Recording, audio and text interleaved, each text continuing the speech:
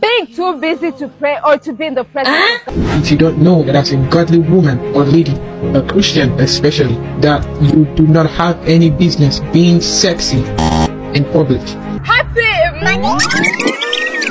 As a preacher, is she drawing men to God or to herself? I'm waiting on you. Especially as a married woman, you have no business being sexy outside of your house.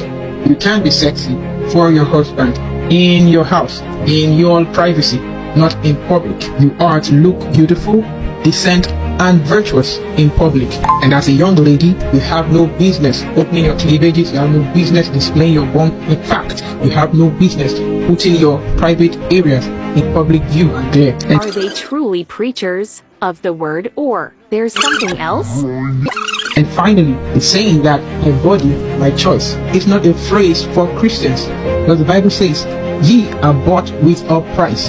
Therefore, glorify God in your body and in your spirit, which are God's. Now you know.